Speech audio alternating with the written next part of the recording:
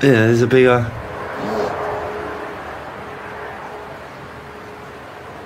bigger thing at stake.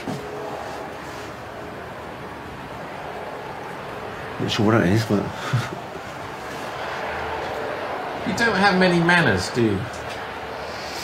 Like, you just fart in public in a restaurant or whatever. Well, it's all about asking what's manners, you know. Man is about our manner, isn't it?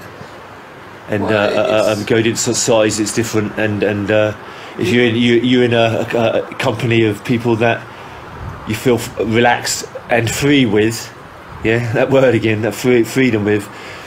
But Steve, is farting in public really about freedom? Yes, it is about freedom. Yes. You really think that that's what freedom is about?